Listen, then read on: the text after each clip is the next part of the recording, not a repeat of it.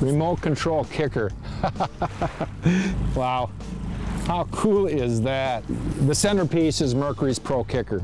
To me, there's nothing that compares. It's got a strapping system, so when you trim it up and run rough water, that motor stays real steady. You don't put any pressure on the brackets. There's no cracking of motor brackets, and the hydraulics on the motor are just fantastic, and the motor runs like a top. The one thing that you can do, though, is surround this motor with accessories, and this little hydraulic pump on the back is a Python steering system from PowrTran.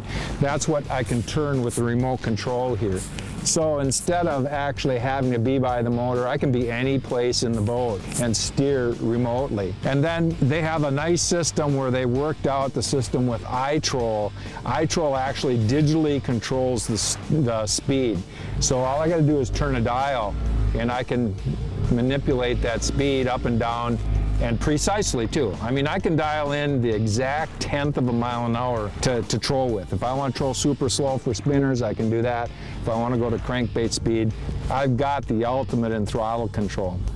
And there are times, though, that I still like to use the tiller.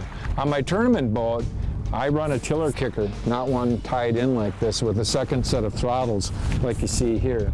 I actually use a tiller because if we're trolling deep water with lead core on a sheer cliff, I want to have that immediate swing where I can anticipate by watching my graph when to turn the motor.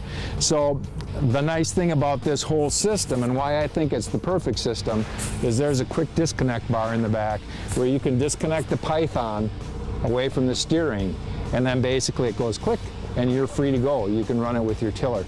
So it's, to me, the best of all worlds. You've got, in the centerpiece of the system, the Mercury motor, you've got Python steering, and you've got iTroll throttle control. You've got the ultimate of all systems for your kicker control.